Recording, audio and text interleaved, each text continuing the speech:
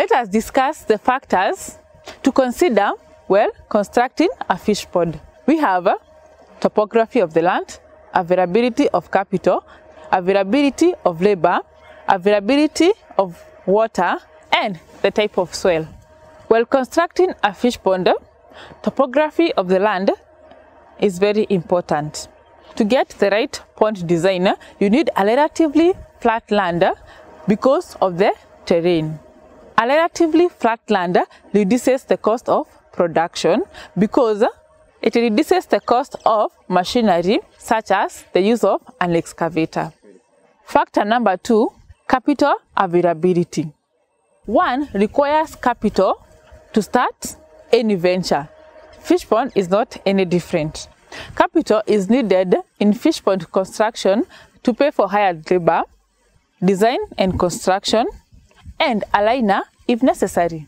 Availability of labor is also a key factor to consider while constructing a fish pond, where you consider qualified labor to construct the fish pond. Availability of water. Remember, we discussed in our previous lesson of facts about fish. Fish live in water, so we need water to rear our fish. The water should be sufficient and fit for fish farming. While constructing a fish pond, type of soil is also a key factor because we need the type of soil that is able to retain water to avoid seepage and losses. In this course, we are learning how to increase productivity, reduce cost to get more profits. Therefore, if water is not sufficient, fish farming cannot be viable and economical.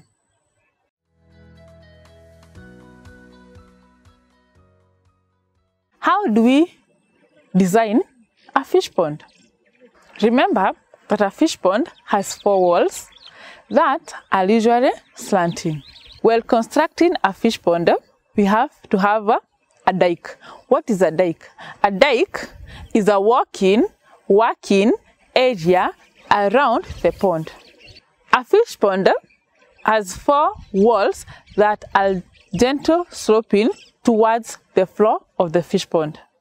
The floor of the pond should be slanting from the shallow to a deep end. In the deep end, we usually have a harvesting pond.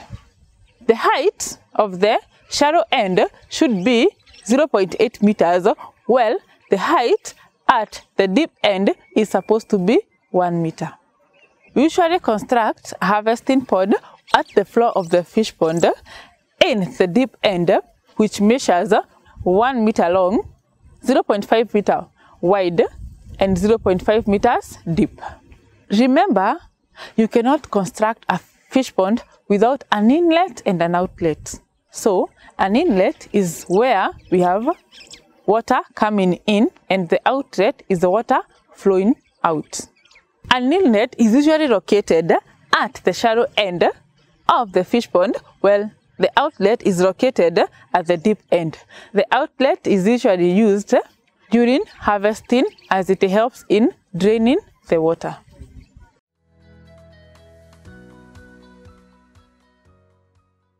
After pond design, we are now ready to do our pond's construction.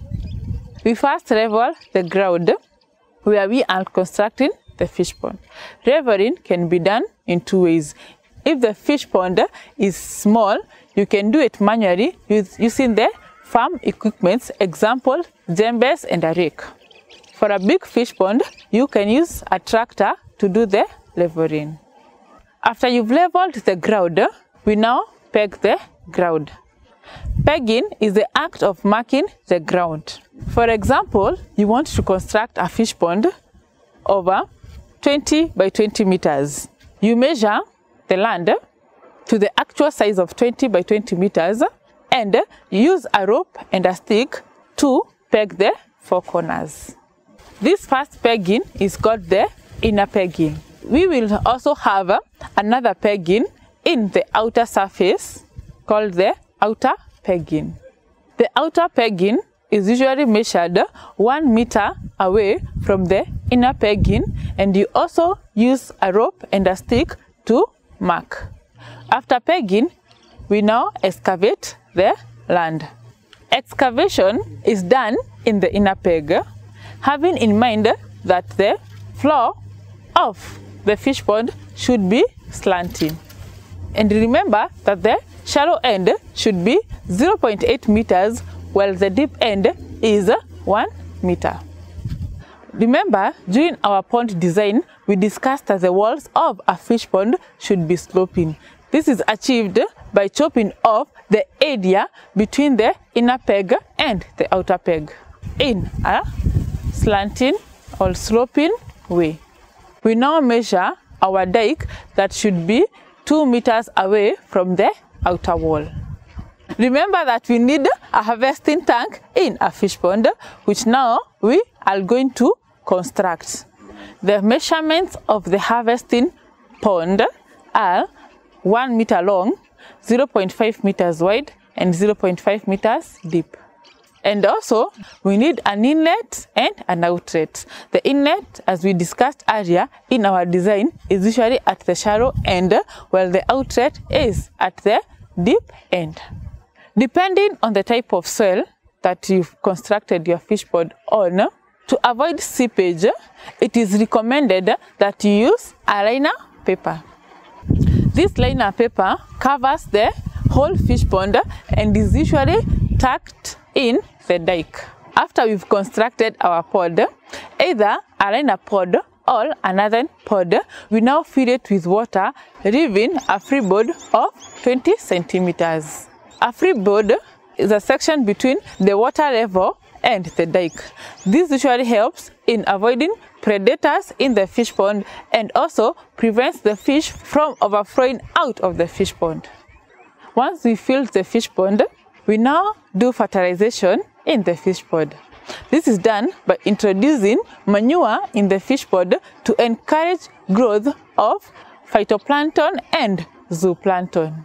They are essential natural feeds in the pond for fish feeding. After fertilization of the pond, it is advisable that you leave the pond for 2 weeks before stocking to allow growth of phytoplankton and zooplankton. After 2 weeks, you can now stock your fish pond with fingerlings.